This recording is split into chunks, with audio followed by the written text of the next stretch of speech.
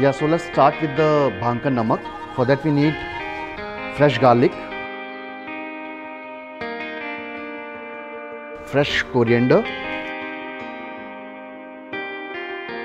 roasted hemp seeds, few green chilies,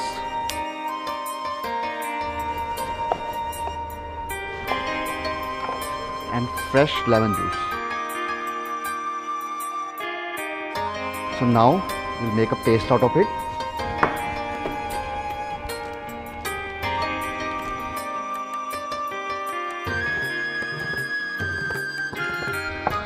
So this is done.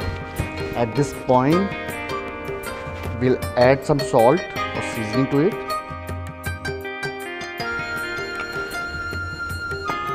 And we'll give it a final touch now. So you can add, few people add cumin seeds also, so you can add cumin seeds also if you love the taste of cumin. So now our Bhang ka Namak or Bhang ki chutney, you can say, it's done. Now we'll plate it.